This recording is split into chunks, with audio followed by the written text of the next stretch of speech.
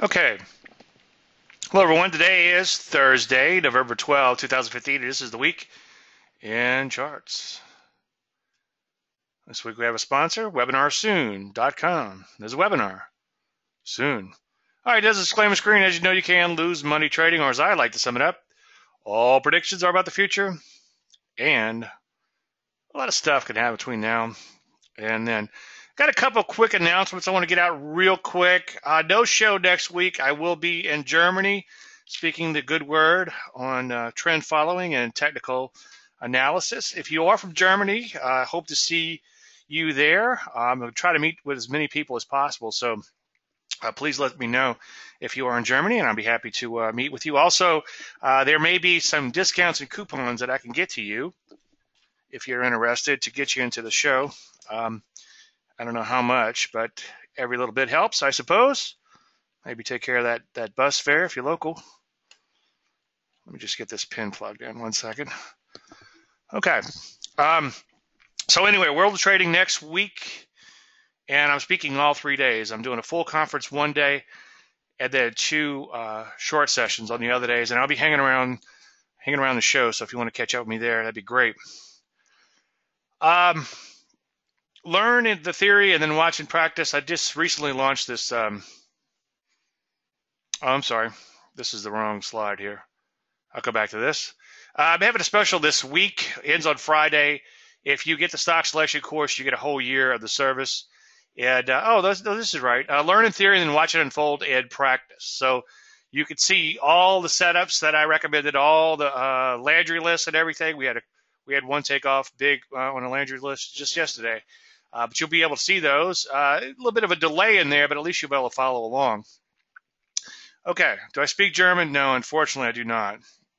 I speak a little Italian, un poco italiano, and not very well, but I'm working on it. Germany is the Italy, yeah, it's not too far, right? You guys are lucky over there. You hop on a train and then you're in a foreign country. That's pretty cool. Yeah, I'd love to see you there, Paolo, if you'd like to join me, and I can maybe we could speak a little bit. Parlo a little Italiano. It sounded like Cajun, didn't it? Okay, hey, what do we talk about?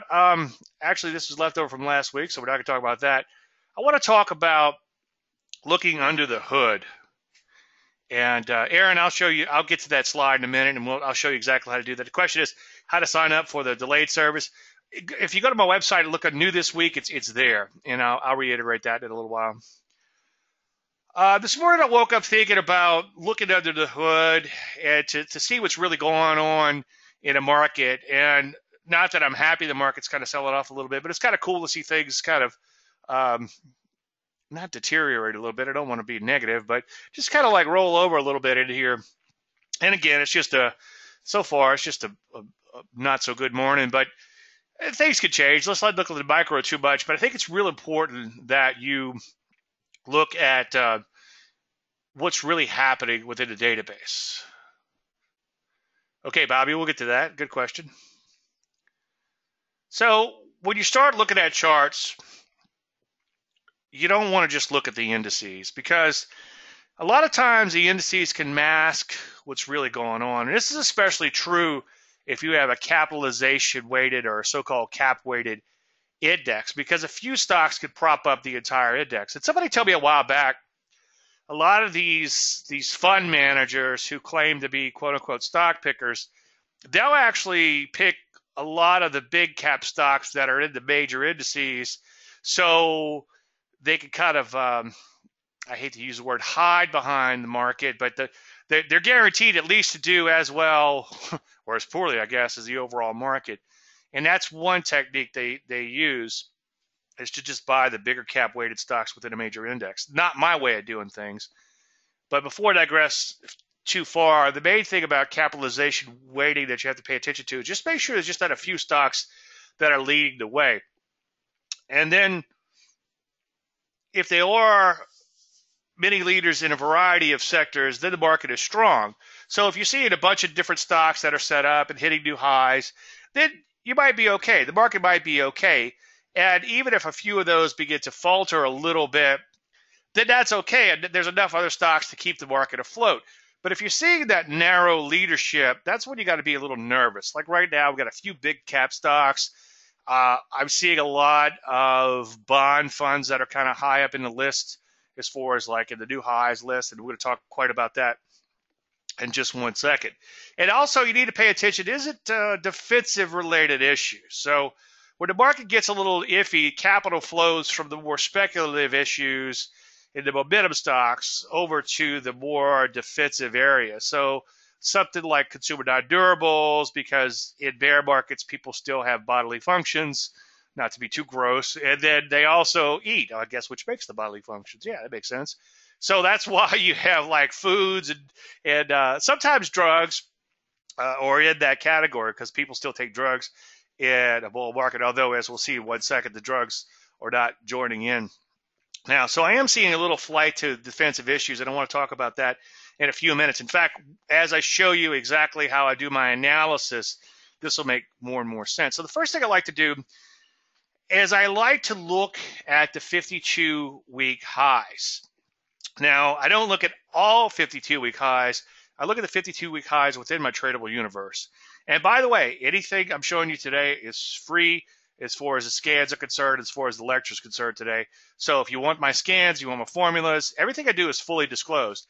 The reason I do that is most people don't have the time or inclination to do it anyway. I know most of you guys here work your butts off, so I appreciate that. That you would actually do your own homework and follow along. But somebody at Market Wizards once said that he could publish his trading system on the front page of the Wall Street Journal and people wouldn't follow it. So I'm not really worried about showing you what I do. And first of all, it is a lot of work. And for me, it's being on a treasure hunt. And we're going to get to that in just 1 second. But the first thing, again, we take a look at the 52-week highs. And this is the tradable universe. And again, if you want this formula to make this, feel free to ask me. I meant to look before the presentation. I don't know if it's 30 days or 50 days. If it is 50, I was thinking about changing it back to 30 because I want to get those IPOs in there as soon as possible. Although I do look at the IPOs later in my analysis. But the first thing I want to do is I want to dig into the market and see what's happening. Now, the great thing about looking at those 52-week highs, again, is you get to see where the leadership makeup is, okay? Is it in a lot of different stocks? Are there a lot of new highs? Or there are just a few new highs? And the market begins to sell off a little bit. You hardly don't see any. In fact, if we see a little more weakness today, there probably won't be that many new highs. And then, again, the makeup of these new highs is very important. So this morning I was taking a look at these. And this is a bond ETF, obviously, short-term bonds. So that's a bond ETF. This is a food stock. That's defensive. It's hitting new highs. Another bond. Huge cap stock. What is this? Amazon, right? And then another huge cap stock, Google, okay?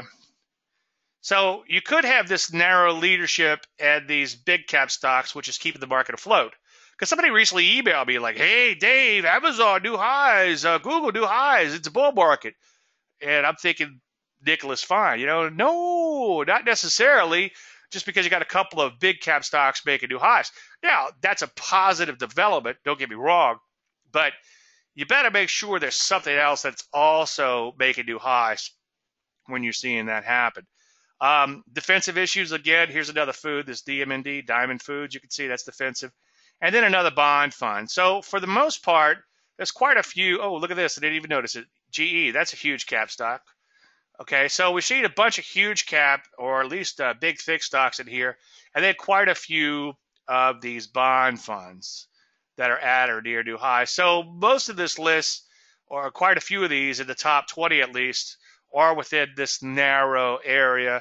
Fairly big cap stocks, again, not to beat the dead horse, bonds and defensive issues. So that tells you a little bit about the makeup. Now, one thing I like to do, I don't want to digress too far, but one thing I like to do, and it's a lot of work, and I've been having trouble keeping up with it lately because it's so much work, but I like to take these new highs and then put them over into what I call my Landry 100 list. And then if there's some weakness in the list, I like to kick out the weaker members and put in newer members. So yesterday I'll have to check the list, but I'm pretty sure I put it at DMND if I haven't put it in recently, and a couple of other ones that are making new highs that are food related stocks, okay? So those will go into that momentum list. And keeping an eye on the momentum list helps to remind me where the leadership is every day. So it's a good exercise. From that exercise, I've learned some really cool things. Some things I already knew, but it kind of reiterates them.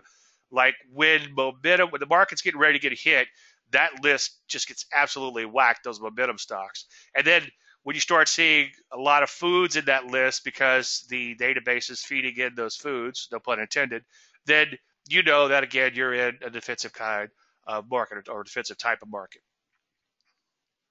The other thing, too, is it's not going to happen right now because the REITs recently rolled over, which we'll take a look at in a few minutes. But if you are seeing some areas like REITs and some of these other stocks, some of these big kind of maybe utilities and something like that, not that my point is that they're interest related, but if you are seeing some of these stocks that are kind of sleepy stocks, just kind of up there, that aren't really known for being momentum stocks, then it's probably not a great market to trade. The market has kind of left momentum behind. Maybe I need to rephrase that. Like I said earlier, momentum is usually first to go when a market begins to tank. It's kind of the bigger they are, the harder they fall. And those stocks become a source of funds really, really fast. And I don't know the psychology behind it, but I'm guessing that these stocks are up at high levels and these fund managers begin seeing things getting a little iffy. And they say, you know what, maybe I better lock and load. Also, sometimes I call it window undressing, because window dressing, to those of you who have been around for ages, is when the fund manager puts these go-go stocks in their portfolio, these big winners, these big gainers, right before they release their portfolio to their clients. So it's kind of like a department store, if they still exist. I guess they still exist.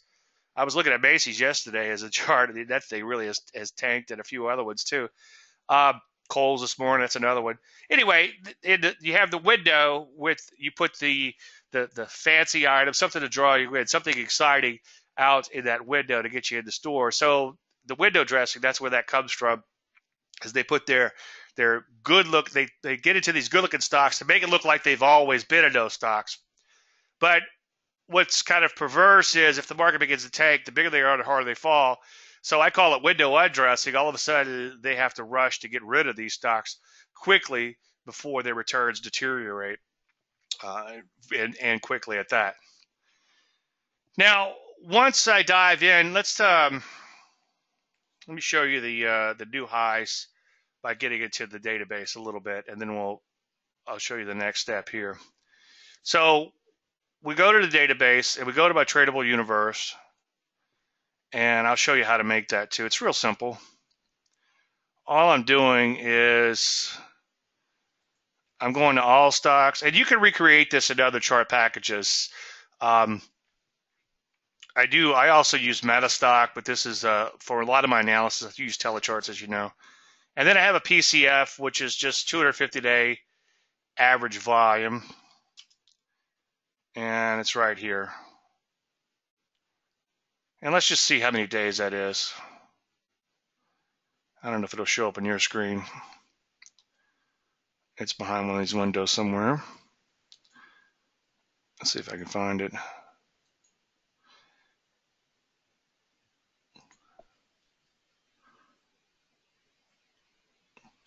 Yeah, it's not going to let me edit it on this screen. In fact, I got to find it now. Why do you use the old version of TC? Because with software, you have to pry it from my cold dead hands before I change versions. Average volume 30. I don't know for a fact, but I know that there's some stuff in the newer TC, or there's some things that are missing in the newer TC that I like to use. Like, somebody tell me, if you let me know, maybe it's time for me to change. But the HV, I could put something like HV on my chart and these custom fields up here. I don't know if the newer one has that. I still like the fact that the old one is locally based, although I think they did send me a copy of the new one that's locally based, so you guys could confirm that too. So I don't want to turn it into a TC lesson, but do let me know. And by the way, I just checked, the volume is 30 days on the volume. So I take the 30-day stocks that are greater than 250,000 on average, and then I copy them over to my tradable universe. And you can see we have 3,263 stocks in the tradable universe. The next thing I like to do, as I just said, is sort of by new high. So price as a percent of 52-week highs. Now this is going to be a little bit of a moving target and change a little bit because the market is obviously open. And I like to look through a few of these, or the top. Sometimes I'll go as many as maybe a couple hundred of these. And you can see some of these are buyouts. And then look, there's the bond fund. There's another bond fund. Adobe, that's a big, thick stock, okay? Here's another bond fund. Here's a relatively thick stock, but it's up at new highs. Liberty Media, easy for me to say. Some sort of buyout or something, a buyout. So you kind of want to toss those out and not get too excited about them. Another one of these bond funds. It looks like it's down at new lows, but if you back the chart way out, it's just within like a half a point from old highs. So it's kind of meaningless. Some sort of, I don't know if this is a buyout, whatever, but it's a meaningless chart. Another bond fund. So you kind of get the idea. Big, thick stock, you can see. So for the most part, there are big, thick stocks in here. There's Amazon. And then there's a lot of these bond funds that are in here. So that gives you a feel for what's going on. Another bond fund. Google, another bond fund. So I think you kind of get the idea. So when you see a bunch of bond funds and big cap stocks and defensive issues in there, it's a good thing that you have the big cap stocks and that they're rallying, but you sure would like to see a lot more go-go stocks up in this list. So it kind of gives you a good feel for what's going on. As you scroll further down, there's GE and some other big stocks and some bond funds down here. So there's not a whole lot to get excited about. And by the way, I don't want to digress too far, but obviously as stock pickers, as people trying to beat the market and not just follow along as a indexer or something, we're looking for inefficiency. So I'll just show you inefficiency at its finest. Here's a little IPO that was on the radar a couple days ago, and you could see that it rallied up, made like a 20-30% jump overnight. So that's the type of move we're looking for. Whereas if you're playing Google or Amazon or GE, that type of move, percentage-wise, is going to take you a long time. I mean, yeah, GE went up from here to here, but how big is that move? That's 4% move, and that's, I don't know, 4 weeks or so, 3-4 weeks time, maybe a little bit less. But the point is that really it takes a while for these big stocks to move, and something bad could still happen in a big stock. So I much prefer the inefficient issues. Now, sometimes these big shot stocks can make wonderful shorting opportunities, and that's what I call the go-go no-mo, meaning that the momentum is no longer, and they begin to roll over because they're priced for perfection. Now, again, you know me, I tend to digress a little bit, but before I digress too far, there's a special report under free reports on my website for inefficient stocks and why you should trade inefficient stocks, and there's also one on the aforementioned go-go no-mo. So read those as time allows. But anyway, as you can see, you get a feel for what's going on by looking at the new high list. Okay. Now let's look a little further.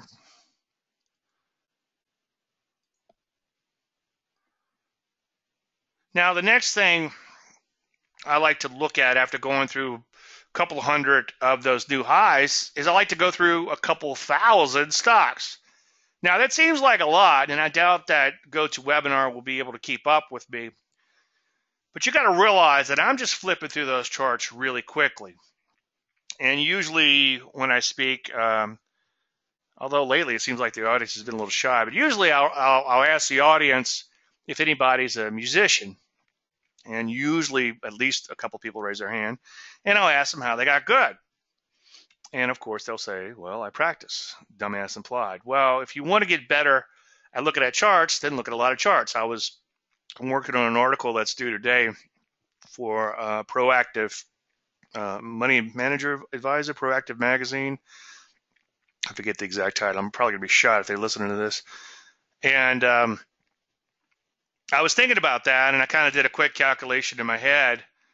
And I think I'm probably up to about 10 million charts that I've looked at over the last 20 something years. And now I'm not looking at a chart and go, is it going up? Is it going down? Is it going sideways?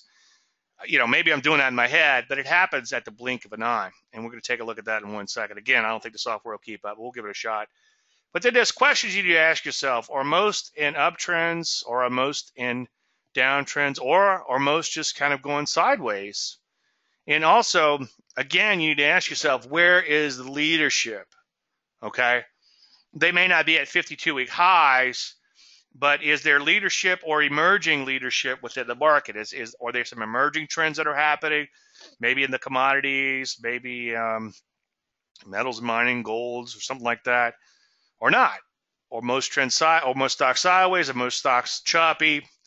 And then, are there debacle du jours? Because debacle du jour, what I mean by that is like a stock just gets absolutely annihilated overnight, gets torpedoed, and it drops significantly. So you need to keep an eye out for that too in the database. If you start seeing a lot of stocks just absolutely taken out behind the woodshed and beaten or shot, however you want to look at it, whatever metaphor you want to use, then maybe the market might be in a little bit of trouble. Now, if you're finding a lot of setups, then you need to, number one, you need to think about whether or not you should be trading. And the answer to that question is yes. You need to listen to the database. Someone recently said that I'm hiding behind the database because I'm not showing a lot of setups. Well, if the database isn't producing a lot of setups, I'm not going to try to make something happen.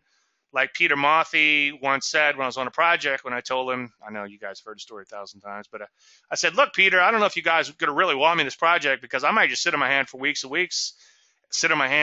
weeks, and then if something comes to me, I'm going to recommend it, but I'm not just going to recommend trades. He goes, you're exactly the guy we want. Don't invent trades. And that made a lot of sense to me. And I've quoted him quite often on that. But if you're seeing a lot of setups, then you need to be trading. If you're not seeing many setups, or if it's really hard to find setups, then you need to be sitting on your hands.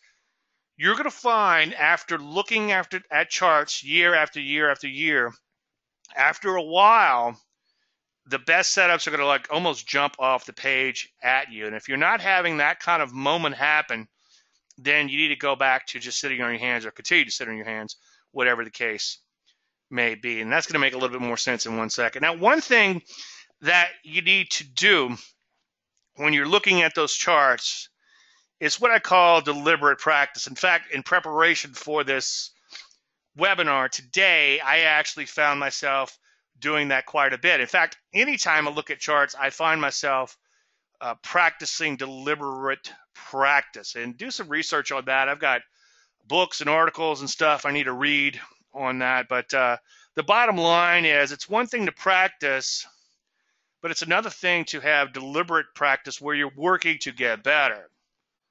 And it's an interesting subject that I'm fascinated with. But the way you do that, or the way you do that with stocks and charts and markets, is you look at charts, lots of charts, but don't just look at them.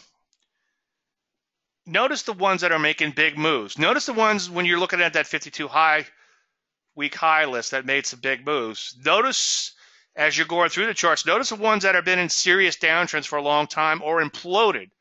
Notice the ones that took off. Notice the ones that come out of emerging trends. And ask yourself in a very honest manner, and this is where the deliberate practice comes in. Ask yourself in a very honest manner, could I have seen that pattern in hindsight? If the answer is yes, then you need to ask yourself a tougher question, why didn't I? Okay? And you're going to find, I still missed some. I was looking at some this morning. I'm thinking, geez, I could have been all over that. What happened? But I find that I do catch more and more, and then at least sometimes they're on my radar, like the LITE we just looked at. That was on the Landry list a couple days ago. And if I do miss a big winner, my wife says, well, was it on your radar? And I'm like, yeah, well, at least it was on your radar. I'm like, okay. So by getting more and more stocks on your radar that turn into big winners, you know that you're headed in the right direction. So again, deliberate practice, very important when you're looking at all of these charts. And again, if you can't find a setup to save your life, sometimes I'm almost falling asleep looking at charts, and after hours of looking at them, I can't find a setup. On good days, usually within the first 10 to 15 minutes, I could find something that's just fantastic, and it just kind of jumps out at me. Okay, on a bad day, 2 hours later, I'm like, there's nothing worthwhile here. I do that analysis, though. I do spend that time doing an analysis because I have clients depending on me. And that sort of forces me to do that even when I don't want to. And every now and then something really useful will come out of that. But for the most part, 9 out of 10 times within the first, I'd say, sometimes first 5 minutes, but first, let's say 10 to 15 minutes of looking through the database, if there's something there, I could find it. And the rest of the time is just kind of confirming and doing all these other things that we're talking about today. So let's hop out and take a look at that. You have HV on type, on this type. What does that mean on a new system? Oh, Bobby left. Bobby want to know what's my take on the Fed rate. I have no idea what that is. The Feds have a rate? No, I ignore all news. All right, so I like to go to this tradable universe and sort it by the 50-day HV. Now, don't get too caught up in the math on this, but HV, and I've got the little field right here, is, okay, you got the code for me, so they must have added that. All right, well, maybe I need to work towards, do you have a local copy or is it online? And if it's online, how fast is it? Because as you can see here in 1 second, I depend on this database, this chart package to be super duper fast. So don't get caught up in the math on this historical volatility. It's just the measurement of how much a stock has moved around in the past. And the more it's moved around in the past, the more likely it will move around in the future. Now, it's an annualized measurement and statistically based. So I think it's within like the bell curve thing. And again, I'm telling you too much information. You don't have to worry about all this, but don't quote me on this because markets aren't normally distributed. If they were, whoever had the biggest computer or knew the most about statistics would own the markets. Markets trade on emotions, as you know. But based on the statistical reference over the last 50 days, and that's the look back period that I like to use, the HV tells you annualize how much the stock would move if you annualize that out within the 2 standard deviation curve. So this particular stock is either going to be 363% higher or 363% lower a year from now. Okay. Well, obviously you can only go 100% lower, but you get the idea. Now, when you see HV above 100, it's kind of dangerous. Okay. And you can see that this was obviously, when I looked at my charts last September, this was obviously a debacle du jour. So it dropped about 90% overnight. So based on that move, which is reflected here, the stock's all over the place. So I like to get through the top ones in here real quick. Every now and then something will catch my eye, but usually you want to go through these charts and then hopefully recording will pick this up because I know that GoToWebinar can't keep up, at least at this rate. But just kind of pay attention to what's going on. This Weight Watchers took off it here. That's kind of interesting. It's now got an HV of 200. It's probably too volatile to trade now. But you just kind of see what's happening within the database. And then, again, we're still in these higher volatile stocks, so you don't want to get too excited about these because they're all over the place. But as this HV begins to drop below 100, we want to start paying more and more attention to what's going on. And now that the HV is starting to drop down in here, I'm seeing a lot of stocks that are in downtrend. There's ones in downtrend, sideways, downtrend. Oh, that was an ETF, so ignore that. But you get the idea. Are most stocks in uptrends or most stocks in downtrends? And this could be quite telling. And so far, I really haven't seen anything that exciting yet. We're in an HV of about 130 now. And you see the HV is going to drop down as we go further and further. But here's another. This would have been a debacle du jour a couple days ago, okay? And then before that, it was just going straight sideways. Here's one just kind of scraping bottom, banging out new lows. So just kind of pay attention to what's going on. And so far, as you go through these, you just see that most of these are sideways to lower, banging out new lows. Here's another debacle du jour from a few days ago. I don't know if this one counts. This might have been a buyout. That's a good thing, obviously. But again, for the most part, mostly sideways, mostly downtrends, and just not a whole lot to get excited about. So I like to go through most of these. When the HV gets down below 30, I tend to kind of speed it up even further, because usually your biggest opportunities are going to be, and I'm always asked to define exactly where. I don't know. It varies with the markets, but right now, sweet spot's probably around 40 to 70 or so with the DHV. 70 being a little high in volatility, 40 being volatile, but not crazy volatile. So again, it's not rocket science. Most of these stocks are heading sideways. Something like this would catch my eye. It's kind of bottomed out, rallied off of lows, pulled back a little bit. It's IPO. So that would certainly go onto my watch list. And in fact, it did. If you didn't catch the signal, get the service in hindsight, and you'll see that signal in a few days. So again, most are in downtrends. I only saw one so far that sort of caught my eye. But this is what I do. Now, I could spend an entire day telling you how to read these charts, and I did in my stock selection course. But this is what I actually do every day, is I look at a lot of charts, and that really gives you a feel for what's happening. New highs list for 30, 60, 90 days produces small and less efficient stocks. Yeah, I agree with you, Howard, but I'm going to find those anyway. Now, sometimes I will come in if I'm working on my momentum list and I can't find anything at new 52-week highs. I'll come into my momentum list and I'll look at the 90-day highs and 30-day highs and so on and so forth.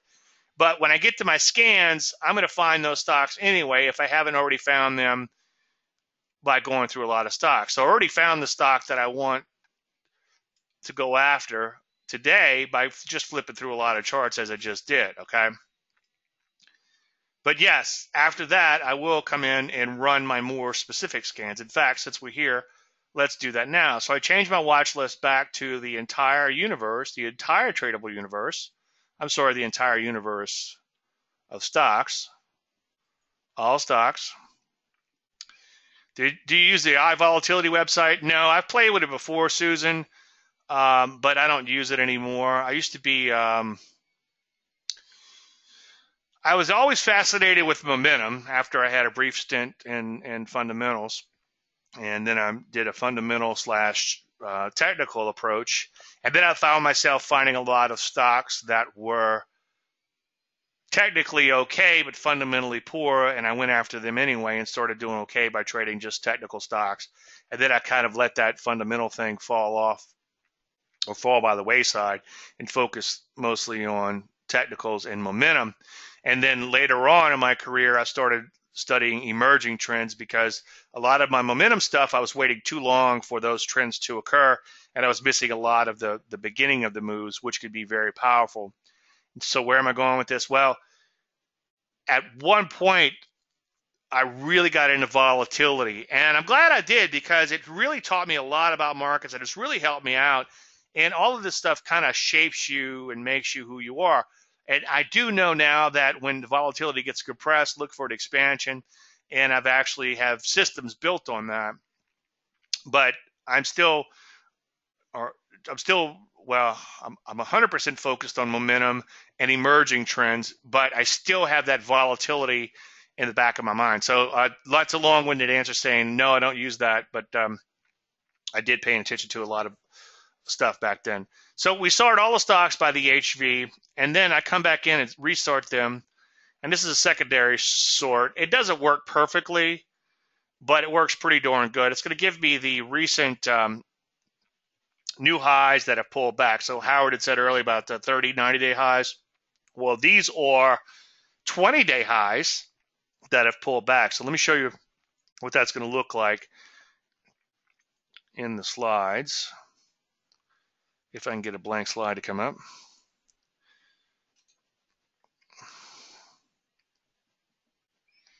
So my scan is really, really, really simple. I boiled it down to the utmost simplicity. And this is all I need, okay? Kind of reminds me of that, was that all I need is this paddle game and a lamp? What did Steve Martin say? All I'm looking for is a recent 20-day high. If you looked at every 20-day high, you would probably, well, I wouldn't say you drive yourself nuts because I'm looking at all the stocks anyway, but it would be difficult to find your setups if you just look at all the 20-day highs. Okay, so I look at recent 20-day highs, meaning that either today or even a few days ago, and I think I go to about 8 days in my look back period. So if that new high was either a day ago or 2 days ago or 3 days ago or 8 days ago, I know that this stock has taken off and pulled back a little bit. Now, it might not be worthwhile trading. It's still going to spit out. First time I gave somebody my scans, they're like, well, even today I give people my scans. David threw out 800 stocks. What am I going to do with that? Well, you're going to look at them. That's what you're going to do with that. And if you don't have time to look at them, you're going to pay me to do it for you. And I love doing that. I love doing work for people who don't have time to do it or don't care to do it. I wish I had me. I wish I could take a vacation. I wish I had me to call and say, hey, what do you got? Nothing. I'm not seeing anything. That'd be awesome. So that's all I'm looking for in my scans.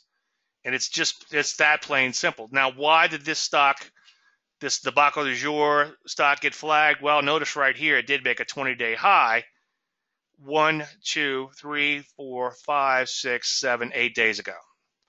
So that's within the parameters of the scan. Now, let me interview myself. Do I want to trade the stock? No, it's got a big gap down. There's no reason to go after this. So these ones, once again, high in the list are probably too dangerous to trade, up at 200% volatility. This stock just kind of imploded in here. And also, it also works on the downside too. So if it's a new low and pull back a little bit, it's going to also show me that. Now, some people like to separate the shorts from the longs, to each its own. Depending on the market conditions, I might do that. But the reason I like to look at the shorts and the longs together is because it shows me whether I'm getting more longs or more shorts in a database, and it doesn't give me a long bias or a short bias. But again, at 20 days, like, okay, was it a 20-day high yesterday? Was it a 20-day high the day before? ... all the way up to 8 bars, okay? So popping in, they do own the market. Who owns the market, Howard? So popping back out to the charts, why would this stock show up as a pullback? Well, if you zoom in a little bit, it recently, I think like this day here is a new low, and it's pulled back from that low, 1-day pullback, okay? And again, I would know in a heartbeat that this isn't something I don't want to trade. It's just absolutely imploded and just kind of scraping bottom in here. Again, another one just kind of looks like the bomb already blew up here. It imploded. And if you look carefully down here, it's pulled back from its lows, okay? This one, believe it or not, is actually a long 20-day high, and it's pulled back a little bit. It's got a big gap here. Looks like somebody asked about it in last webinar, okay? This is a crazy one, okay? Here's another one. This one's actually a short. It's pulled back from lows. But see, way up here at this high HV, you're not going to see a whole lot of stocks that you want to trade. They're just far too dangerous, even for someone like me. Now, this might kind of catch my eye a little bit. You've got a nice head and shoulders bottom. You got a little takeoff from the lows, pulling back a little bit. It's in the energy stocks. It's kind of has, I guess it's sort of bow tie back here. So I might save that one off and put that one in my watch list. Now let me just kind of speed it up, believe it or not, a little bit.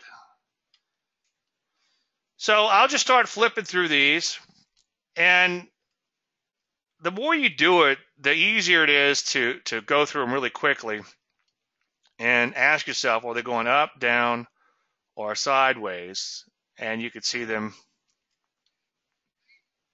quickly. You could just kind of look at them real quick. This one's sideways, okay? What is this? This is a metals and mining. All right, that tells me that, hey, at least this one's going kind of sideways. Metals and mining still in trouble.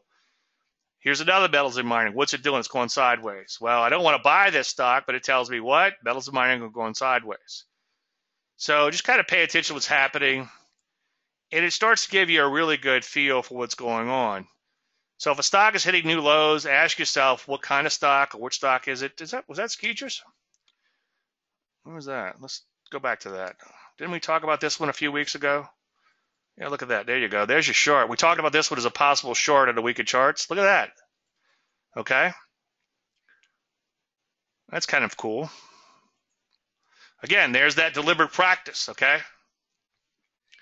Stock broke down. It's kind of a little wide and loose before it broke down, but we did have the setup back here. So pay attention to what's actually happening. Here's one hitting new lows. What is this? Health services. So that tells me, what do we know? What do we know already? We know that health services, at least this particular stock's in a downtrend. We saw a couple of metals going sideways. We saw one hitting new lows. So just pay attention to what's happening. And if you're using something like Telechart, where you could just literally bang on that keyboard. I'm not going to pick it up and drop it again because one day I might end up breaking it. But sometimes in these webinars, you'll know I'll pick up the keyboard and drop it. I used to go through at least a keyboard a month, sometimes even less. And then finally one day I didn't have time to go out and get a new keyboard. So I just dug through my closet and I found this old clunky compact keyboard. It must weigh 10 pounds. And I've been banging on this thing for the last 5-10 years or however long. It's been a while. Anyway, I wear out a lot of keyboards from banging on the space bar, and this one has, knock on wood, taken a beating and keep coming back. Here's the biotech stock. What is it doing? It's going down, okay? And also notice, again, a lot of these stocks are either going down or what sideways. That's the health services, okay? This is the biotech stock. What's it doing? It's banging out new lows, okay? Now, here's an energy stock, and it's on the process of banging out new lows. We saw a couple of energies going sideways, and then we saw a couple of energies here that are at new lows. Here's the biotech sideways, longer term, kind of all over the place. So just kind of pay attention to what's going on. Here's a major drug manufacturer. What's it doing? It's banging out new lows. So another stock banging out new lows. Sideways, sideways, all over the place. Okay, here's an energy company. What's it doing? It's kind of going sideways. Could be bottoming. A little too early, though. So you get a good feel for what's going on internally by going through a lot of charts. Now, we're still going to look at the indices, and we're still going to look at a lot of sectors. But the first thing you want to do at the end of each day is go through a lot of charts to get a feel for what's really happening within the market. And not to soft sell you, but this is exactly what I showed you how to do in the stock selection webinar, or seminar, I should say. But on top of that, I added a layer of, okay, this is how we read the charts. And this is why I like this stock. This is why I don't like this one.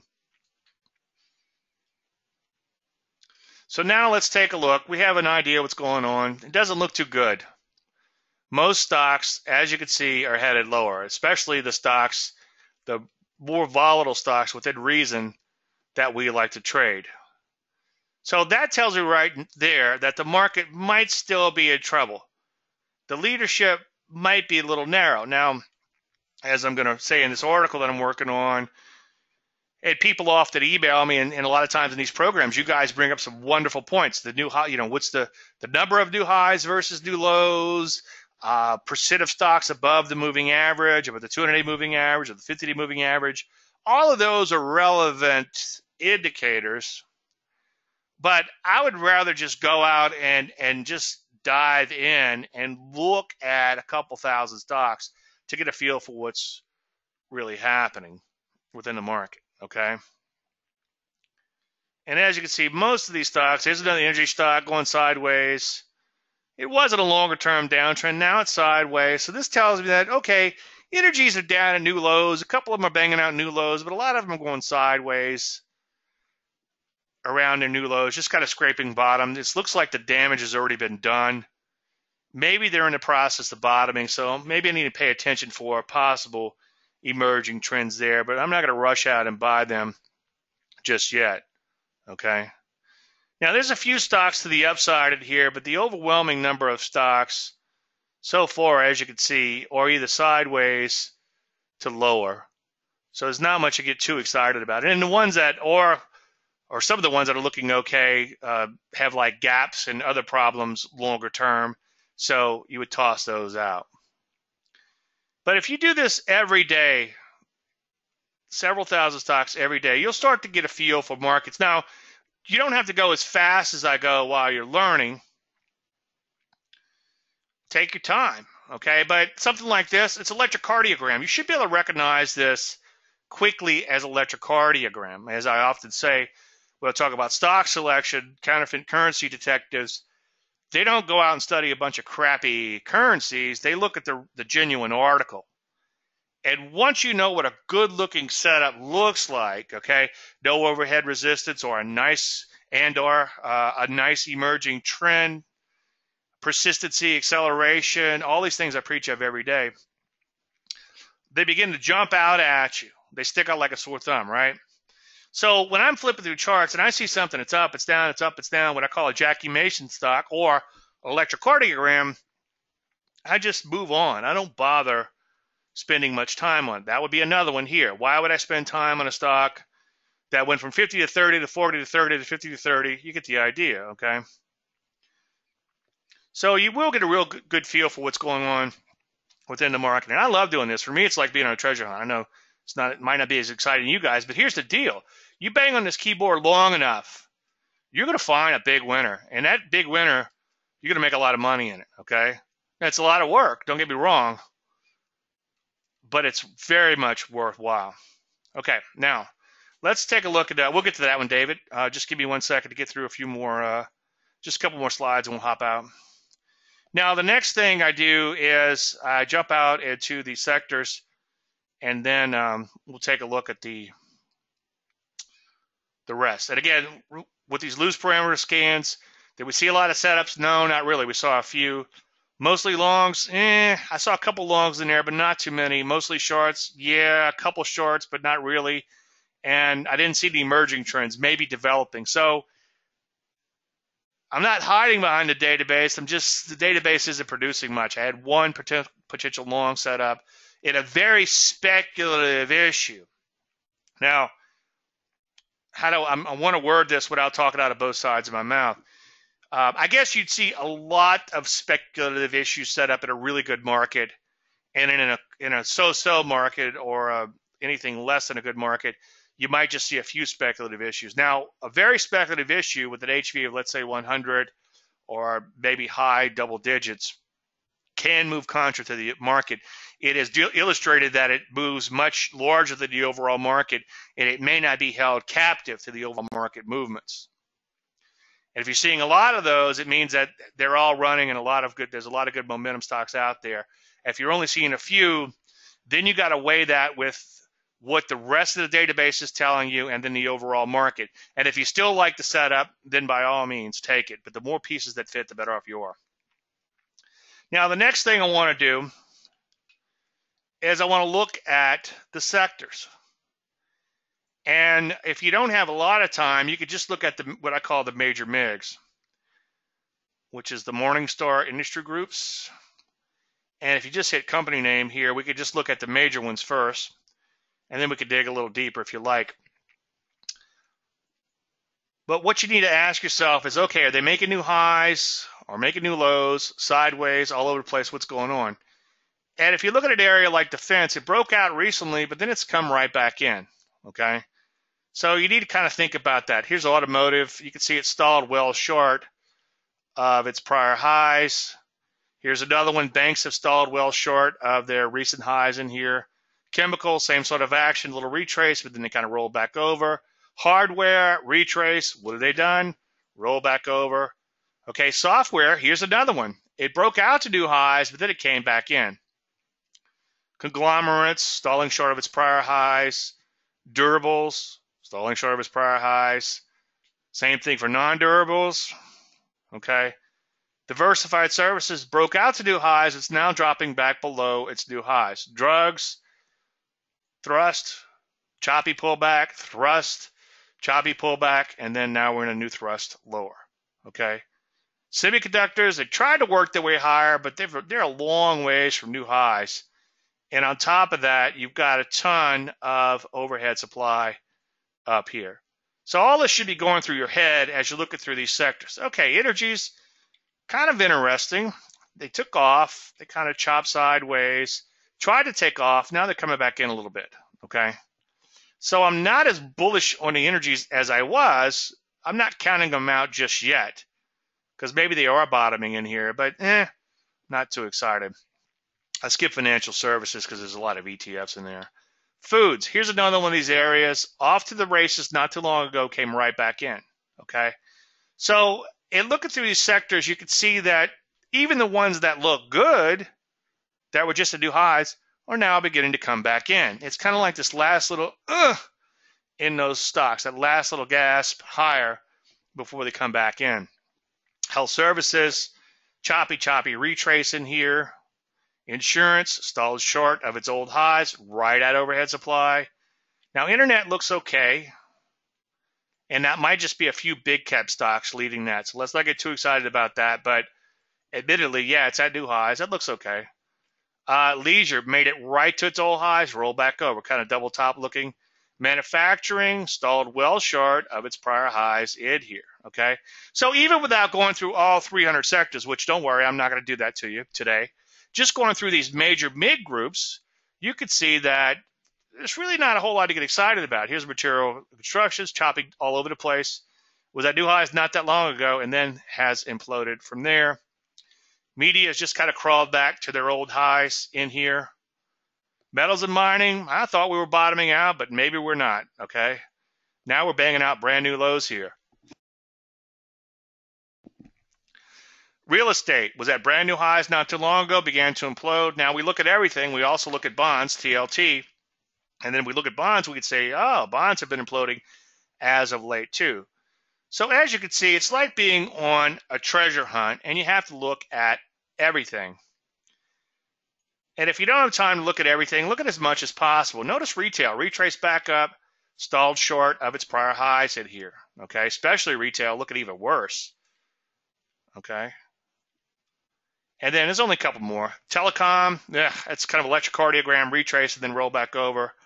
Tobacco looks okay, but it also looks like it may be burnt out, okay? It went all the way up, just like off to the races, and then it imploded and came all the way back to where it broke out. That's not healthy behavior. Transports just look abysmal in here, okay? Now, the other thing to notice, though, notice how choppy this market is. Up, it's down, it's up, it's down, it's up, it's down, it's up, it's down. A lot of sectors look like that. So that tells me it's a market I don't want to be trading, the overall market, and not just the market itself, the sector itself. Again, utilities all over the place. Shorter term, they've imploded. And then finally, wholesale, all over the place, try to retrace and roll back over. So not a whole lot to get excited about if you're looking at those major industry groups. Now, you do want to look at the sub-industries within, because every now and then you can find something kind of interesting, like regional banks right now are banging out new highs. And you'll know that by looking through all of these stocks, okay? So you look at a lot of stocks. You look at a lot of sectors. What's left? Well, obviously the indices. So let's take a look at the indices. Now, remember, not to beat the dead horse on this, but there's people behind the bars on the charts, okay? There's nothing magical about a blank bar chart, which I like to start with, and I only end up putting a few indicators on there, and that's just a couple of moving averages. And I like to see indicators as illustrators, but always look at the charts first. We're going to, believe it or not, take a look at the bow ties here in 1 second. Imagine that. But in looking at the indices, and this chart might be a little dated. I think it might be a few days old or a week old even. But my point lately has been, okay, market gets to new highs. Everyone who's been long is happy. Market begins to sell off. They become unhappy or start to become unhappy, especially anyone who bought right in here, because now they're at a loss. If you go in and read that Gogo Nomo report, if I say so myself, I did a wonderful job of explaining overhead supply and how it could dovetail into a really nice setup on the short side. And the market just came right back. So everybody over here is feeling, you know what, I dodged a bullet.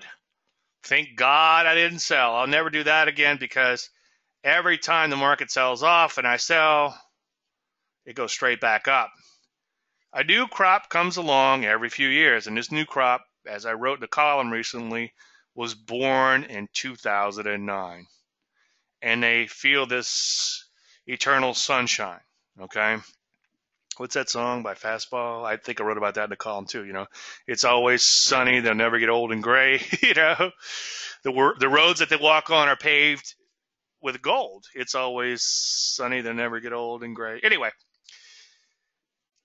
so as long as this thing can stay up here and then go higher, everybody's happy. But if it gets a roll over, I think it makes everybody rethink things. Now, when we were down here, a lot of people, Dave, what would it take to make you bullish?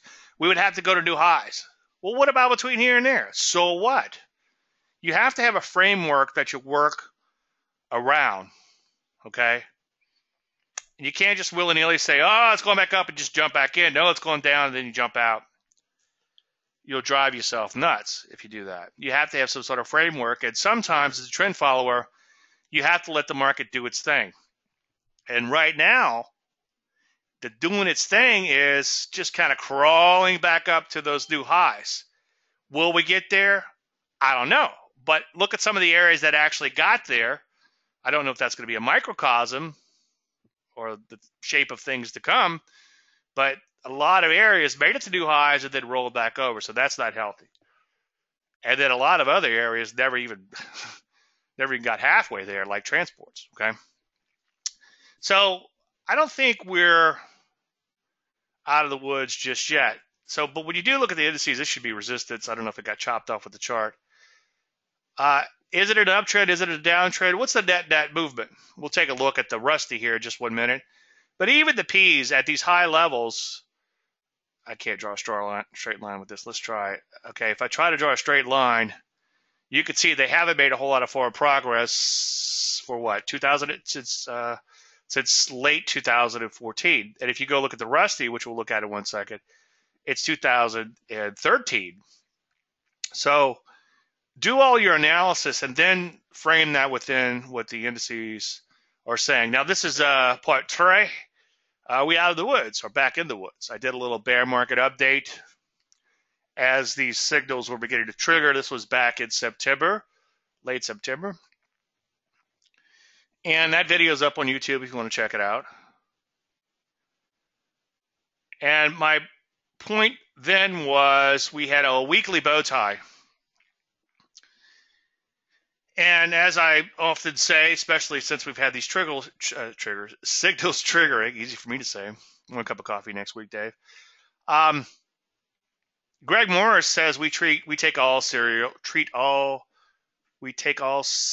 seriously as if it will be the big one. And I think you have to. So we have this bow tie, and this is the 50-day moving average. I like to put the 50 in my charts for reference. And if you get a bow tie on a sharp angle at the 50 and makes a fulcrum like it has here, sometimes those could be pretty powerful signals. The other thing to realize is if you have a signal, a bow tie off of all-time highs, those are most important because why? Well, again, everyone up here who has ever bought the stock, or the stock market in this particular case, is happy, okay? When the market begins to roll over, those people are beginning or forced to rethink their positions. Now, you do have the buy and hold crowd that will hold on no matter what. But even those people get older, retire, might have to put a kid through college or something. They might need the money, okay? And if they see that money evaporating and they have to decide between Harvard or community college, if they lose much more money for the kid, they might be tempted to sell the stock. So remember, psychologically, there's a lot of things that are happening in a market. If you look at the charts, you can get a good idea of what's going on. Okay, it's not a perfect way to trade. There is no perfect way to trade, right? If there was, you'd never see my fat ass again if I found it. You just have to grind it out. It's hard work. Now, the reason I take signals seriously, like my aforementioned buddy Greg, is because you can see these weekly bow ties that we had. The market had some pretty serious slides. I know you people who know me are sick of seeing this, but there's some new people here, so bear with me. This was an uptrend. This was an uptrend, okay? Downtrend after bow tie, downtrend after bow tie, and do we have a developing downtrend? I don't know. But it doesn't look good on a shorter term basis. And here's an enlarged weekly chart. And you can see we had the bow tie, and technically I think it triggered right here, but what's the market do? Well, it's going straight back up. So what? I hope it goes to new highs, okay? I hope it just goes straight up forever. But I think you have to pay attention to what's happened. These are some slides, or this is some thoughts I left in from last week. Again, the buy and hope crowd has been rewarded. The market can be a very bad teacher, as you know. You have to be consistent, and you have to be patient when it comes to markets. And then obviously pay attention to everything that's going on, like I just showed you. All right, I got a couple of questions I want to answer, but let's go ahead and open it up for individual stocks. And I'm going to, since we spent so much time already looking at the market, we don't have to spend much time on that, so don't worry about that. David says, great webcast. What is your approach if you're hit hard with a gap down in a name you own? For instance, HZNP yesterday. Would you sell at the open, buy more, start drinking? Thanks. Well, I do 2 out of 3 of those things. Sooner or later, you will get whacked. Sooner or later, you will get whacked, especially if you're trading momentum. But you'll also get whacked, and I should frame that within, if you're trading volatile stocks. But I should frame that within, you can also get whacked in a non-volatile stock, okay? Was it HP where the guy was having some difficulties keeping certain body parts? You know what I'm saying. I think you all know the story. HP lost what, a couple billion, 10 billion overnight, 100 billion overnight. I forget how much it is. Once numbers get that big, it's kind of hard to figure them all out. Trillion here, trillion there. It begins to add up after a while. But something bad can still happen. So I don't want to go into a lot of details on this because I've covered it ad nauseum in these webinars. So if you go in and look at dig through the weekly charts, you'll find some of those. And then the second half of the Layman's Guide to Trading Stocks. If you don't have a copy of that, if you have a copy of that, you need a PDF, let me know. But in the second half of that, I cover a lot of discretionary techniques. What you do is you let it gap open. The bomb's already exploded, okay? So what you do is you let it gap open. You pull your stop, you let it gap open. And if the stock immediately begins to reverse, then you hang on and you look to improve your exit. Now, sometimes they'll reverse and keep reversing. You could trail a stop higher all day long and exit on the close. You might actually stick with the position because it might have turned out to be the mother of all knockout moves, okay? But yes, you have to have an uncle point. You have to have a point at which you will get out. And again, I don't want to go into that too much this week. But yeah, it does happen. HZNP yesterday would be your example. Let's take a look at that. Now, here's one thing good. Most of the time, surprises happen in the direction of the trend. Okay? Well, what is HZNP doing? It's going down. Okay? So you had a big gap down yesterday. Well, that's in the direction of the trend. You should not have bought this stock because what? Your big blue arrow is pointed down. So that's one thing good. Look at this gap over here. Okay? It won't always happen this way. If it did, again, you never see my fat ass. But look, the trend was what? It was going up. And you had a gap in the direction of the trend. So as a general statement, surprises, look at this. The stock, dropped, what percentage move is that, roughly? 50%. Stock dropped 50%. Well, look, it had a big drop here, just kind of consolidated. So this should not be a shocker to you. Now, if you were long for some strange reason yesterday, okay, and you pulled your stop, and really that's not that big of a move. 3 points is not going to kill you if you're trading properly, proper size. But it looks to me like it really didn't improve much before it came back in. Let's take a look at a 5-minute chart. I said I wouldn't do this, but I'm doing it anyway, aren't I? Okay. So, yeah, this would have been, it gaps open on you. You wait a few minutes to see what happens, and then you have an uncle point. You get taken out. Okay. You lick your wounds. You move on. Cuss and fuss, and then scream next. But, again, trade in the direction of the trend. Stop me if you heard that before. So hopefully that helps you out, David, and hopefully in the future you'll be mostly on long. Could you give examples where there could be short triggers in sectors? Well, right now the sectors, as you saw a second ago, they're kind of choppy overall. So you're not really seeing a whole lot of short triggers because they're all over the place. We did have some short triggers in some of these sectors not too long ago. Let's take a look at like the drugs would be a good example. You had kind of a choppy pullback in here. Let's take a look at like a bow tie. So let me see if I can find you something better.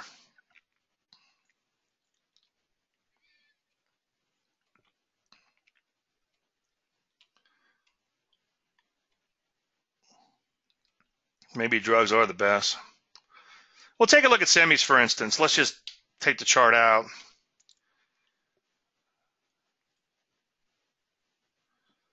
Notice in the recent slide, you had the market went sideways and then began to, you had a thrust lower, kind of imploded a little bit. Okay, that one might not have been too obvious, but certainly by here, where you broke down from the range and your first little pullback, that's a great little pattern. First pullback after a base breakdown or breakout, however you want to look at it. And also, lo and behold, there's your bow tie. So that would be an example. Energies tried to bottom out. They made a bow tie. So far, it hasn't worked. So there's an example on the upside.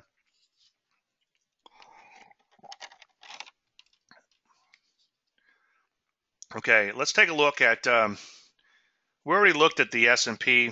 We'll take a quick look today. Selling off a little bit. Now, here's the thing. If you're just looking at the market from here to here, so far it just looks like a pullback, okay? If you pick it apart a little bit, well, we're taking out multi-week lows, so that's a little bit concerning. But yeah, it's still just a pullback. Let's not get too excited. But if you back the chart out a little bit, we're stalling short of these prior highs in here. And everything I just said about everyone who sold and didn't sell, or everyone who didn't sell and who's long, is going to be forced to rethink these positions as this thing begins to slide.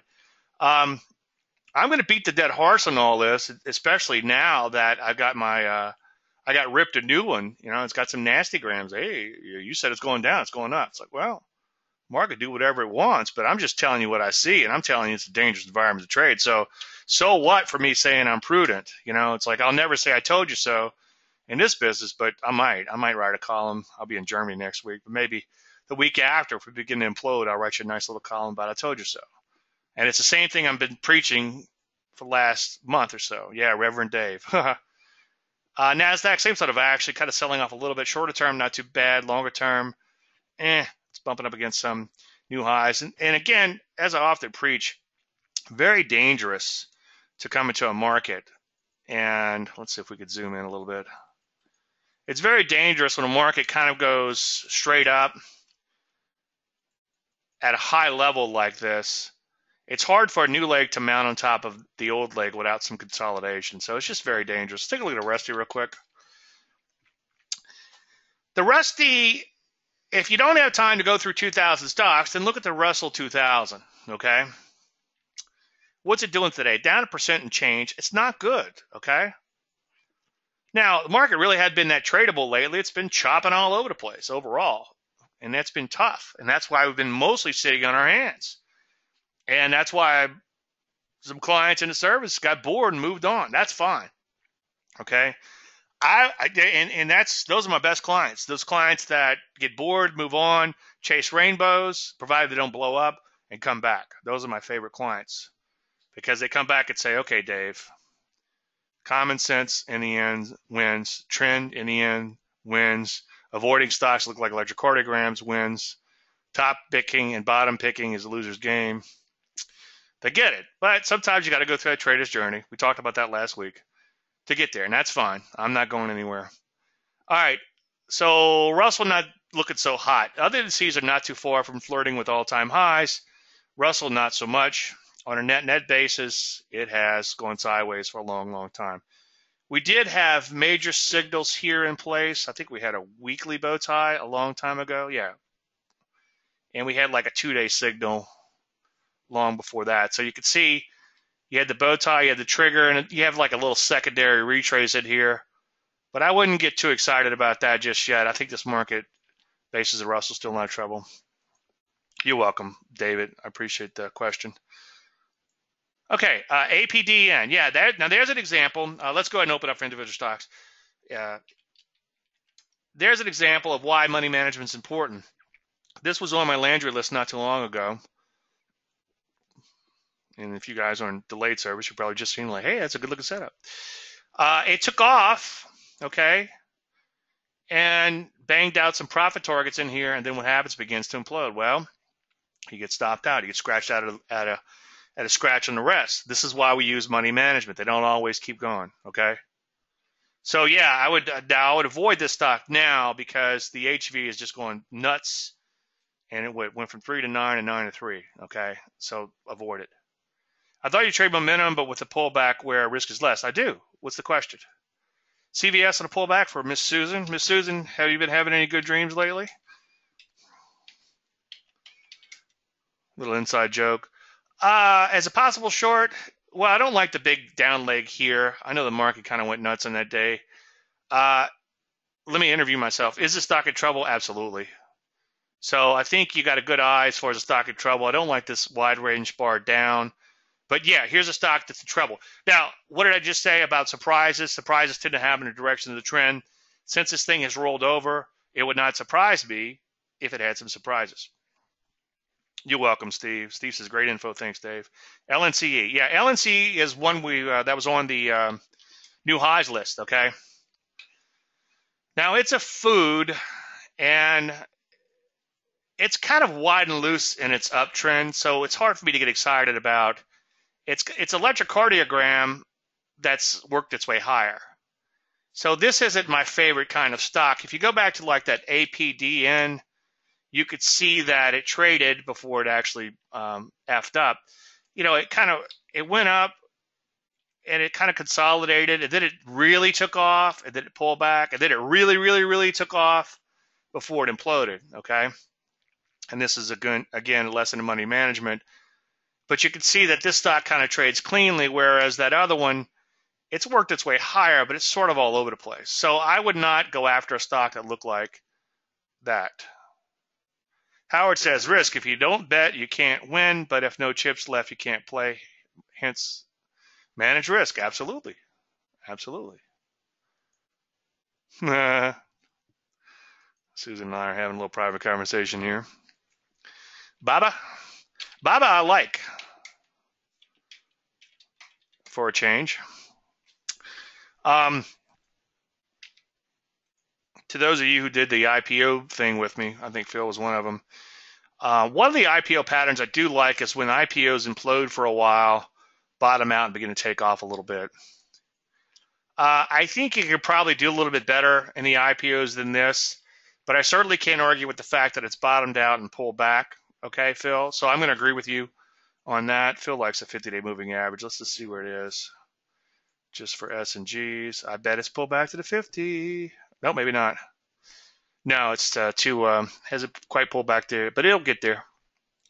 Yeah, I'm going to give that an okay. It's got a little bad memories here and there, but I'll give that an okay. All right, Howard wants to look at GSCO. All right, Howard, let's take a look at that. GSCO. Let's try it again. Okay. Did you fat finger a symbol, or am I fat fingering the symbol? GSCO. That sounds like a stock I know. It doesn't. GSCO. Okay, it won't come up on my screen. All right, how does VERT look as a chart? VERT, V-I-R-T.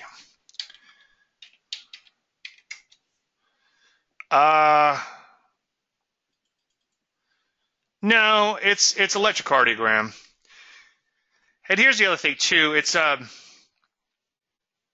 IPO, but it really hasn't moved around that much. Okay, or I guess it's a toddler now. It's been out for a few months, but it's electrocardiogram. And if you don't know I don't know what you call electrocardiograms in other countries, but let me see if I can find you one.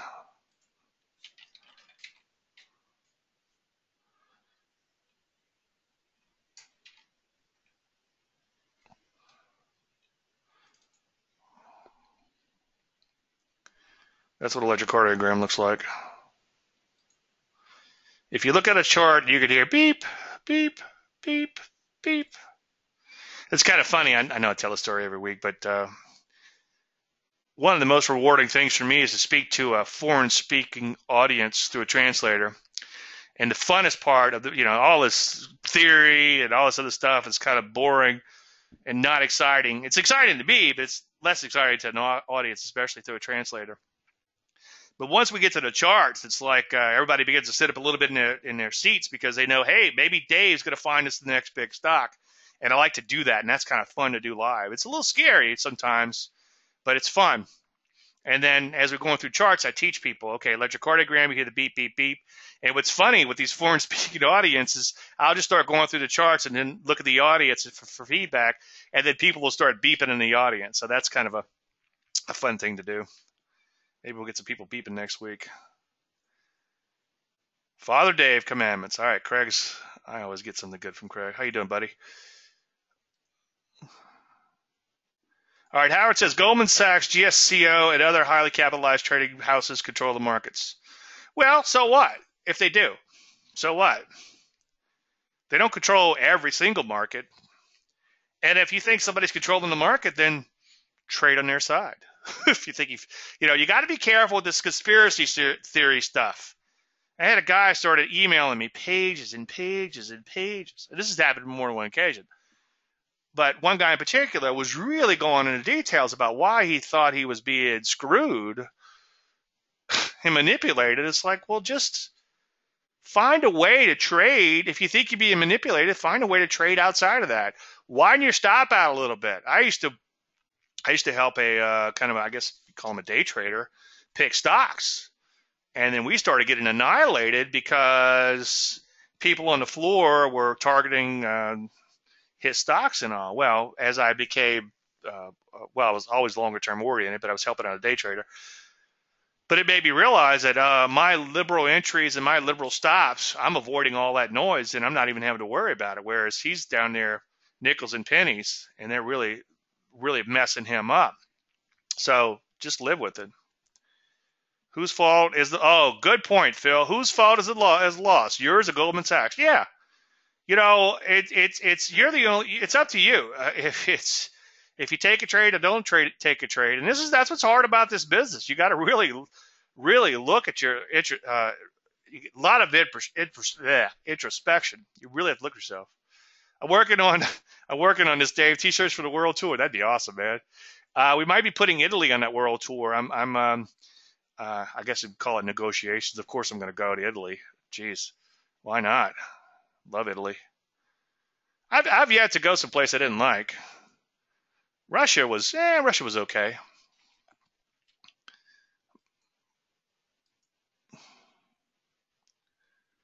ANGI. I hope it's a good stock so I could say, I hope it's a good looking chart so I could say, Angie, you're beautiful. Angie, beautiful. No, it's too gappy. Gaps down, gaps up, gaps down, gaps up. I wonder if it's getting jerked around by earnings or something.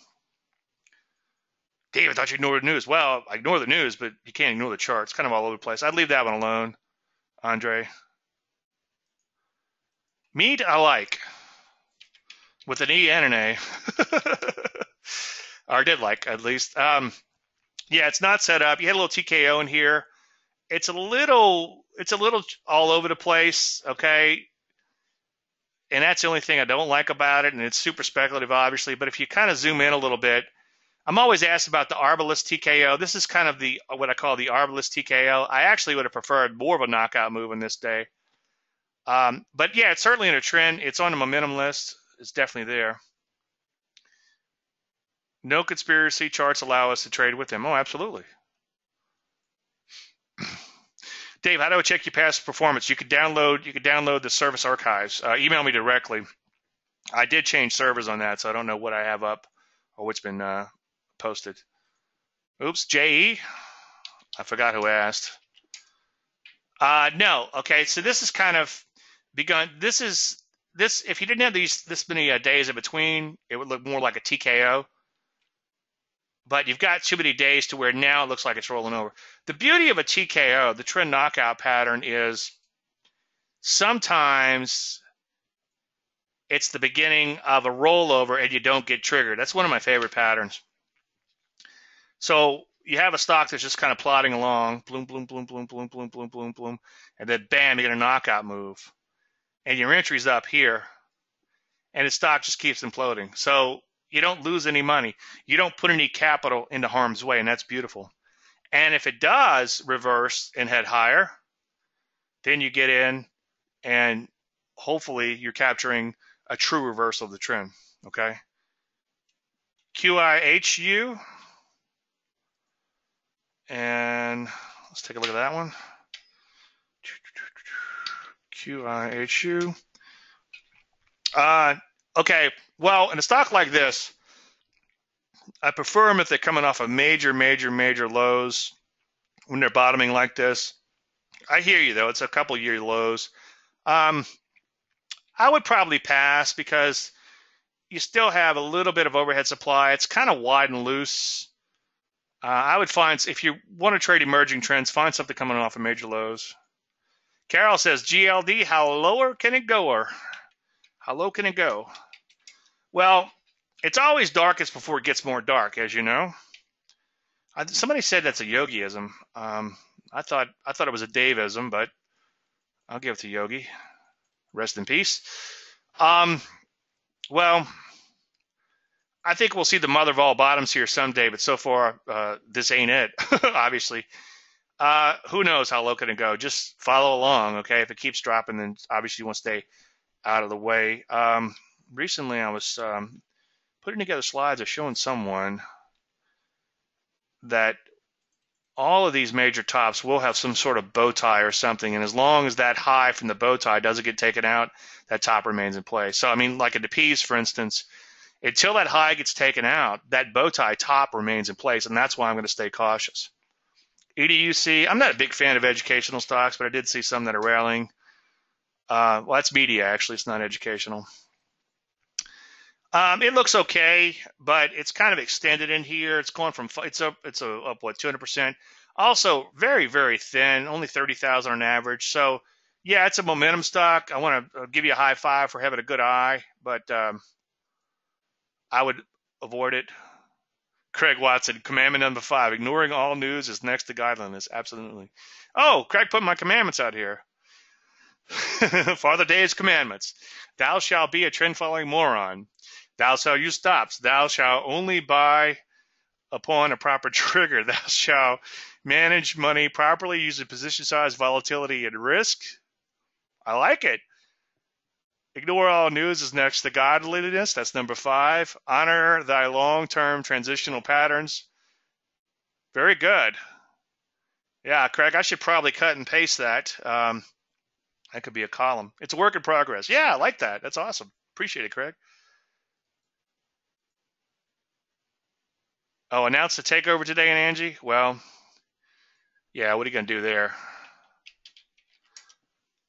Yeah. Well, there's your surprise in the direction of the trend, okay? It's been in an uptrend as of late, and there's your surprise. I've never used Angie's List. Anybody use it?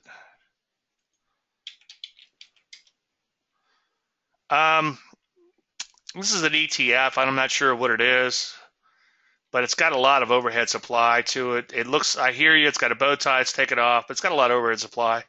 And it's kind of electrocardiogram, so I would stay away from that. Zen, Susan wants to talk about Zen. Let's talk about Zen, Susan. I'm not seeing anything to get excited about here. Let's take the moving averages out. It's just gapped higher, but it's electrocardiogram. I mean, it's just all over the place. There's no structure here for me to work with, okay? BABA's on a 21 EMA, which has been a good guide for it. Yeah, you know, a lot of people use that 21 EMA. I've always used a 20 EMA, but I hear you. 21 EMA. Some people say it's got some sort of Fibonacci number to it, but I would avoid it because of that. But I hear you. 21. Yeah. And, you know, you could just trade, if you wanted to keep life really simple, you could just look for daylight and then pullbacks to the EMA. I think I wrote about that in the layman's. ULBI. I I like to just look at blank charts, obviously, but I wouldn't call it quantified things. I used to quantify things, but I realize that I should just look at charts. But I have, I guess, qualified things for those who are a little newer to trading, like pullbacks to moving averages, which I think Linda Rasky actually did long before me. I'm not the first guy. But the only exception with the way I do it is I use daylight. And I'm actually just looking at the chart anyway. I'm not actually looking at the moving average. I know the pattern is there. It's like I look at a market, I see it rolling over. I know the bow tie's there. I don't rush out and put the bow tie on right away. I just look at the chart first. But yeah, to those who need to a little bit more, what's the word, structure or some sort of system or whatever, there's nothing wrong with moving averages. I mean, like in this case here, this stock, whoever's asking about this, ULBI, kind of did a knockout move to the moving average and it took off again. I would avoid this, put it on your minimum list, but this is a really thin stock. I guess one day I need to hire somebody and do like an ultra aggressive small cap service for people who like to trade these stocks. Give the people what they want. Mr. Reese says, great study lessons today. Thanks for sharing. Oh, you're welcome. That just brings a tear to my eye. I'm happy to be here. Obviously, I have fun doing these things. Last one. We'll get two more. We'll finish up. It didn't really break out past the prior high in here, and this one could be choppy when it trends. I don't think I've ever made money in this stock, if memory serves. And I don't want to be too biased on it because of that, but let's just look at the chart. And no, it just barely got past its prior high, so I think I would leave that alone. And finally, PGND. Did we talk about that one? Yeah, it's trying to break out a little bit thin. What do they do, Phil? It's an IPO. It's kind of hard for me to get excited about it. It would have to really bust out past these prior highs and pull back before I'd go after it. Okay, let me just make sure we're through all the slides. Again, no show next week because I'll be in Germany. And then I did start podcasting. If you go to my website, podcast. Last week, people asked me where is the foresight and hindsight service. So right before the show, I posted. I went to. If you go to my website and go to New This Week. Let me show you that link real quick. PGN Nurses Performance. Go figure. What does that mean? Right here, New This Week. And scroll down. And this is the foresight and hindsight service. Oh, I should have put the title on here. So all these stocks that you're going to see in this in upcoming webinars, you'll see them in there too. So it's not just completely hindsight, warts and all too. Once again, this week ends Friday. I have the thing on sale. You get a whole year to trading service if you get the stock selection course, and then there's the foresight and hindsight service. You can go to this direct link if you want to, or just go to New This Week. All right, I think I better go ahead and wrap things up based on the time constraints. As you guys can tell, I love doing these shows. Thanks for being here. I appreciate you taking time out of your busy schedule. I'm flattered and humbled by your appearance here today. We may have broken another record this week, so that's kind of exciting for me too. So thanks again. If we don't talk between now and the weekend, everybody have a great week.